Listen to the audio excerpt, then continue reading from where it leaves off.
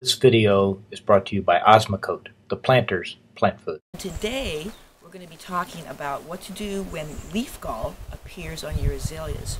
So here is a blooming azalea. This one is called Rosebud. It's a double flowering pink one.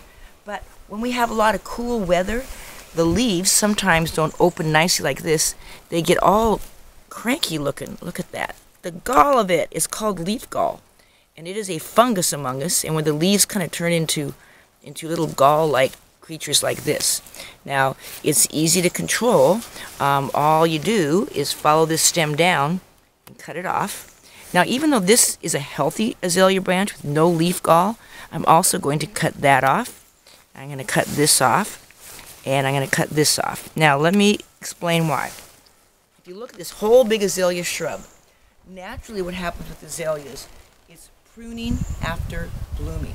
This azalea is almost done blooming, and so I go through and I remove the poodle dog tails. That means the little tails that stick out of the shrub, they're longer than everybody else. And by doing that, by grabbing it and going inside the shrub and removing that much, you can use this as a cut flower if you want.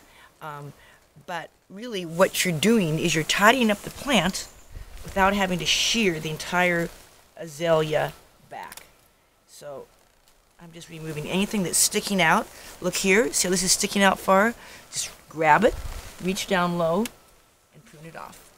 And it's a quick and easy way to do a little annual pruning and tidying up of your azaleas. So you'll have pillows of bloom rather than puppy dog tails sticking out all over. And this is going to help control leaf gall, that fungus formation on the leaves in the future. This has been Marianne Binetti with Easy Answers for Great Gardens.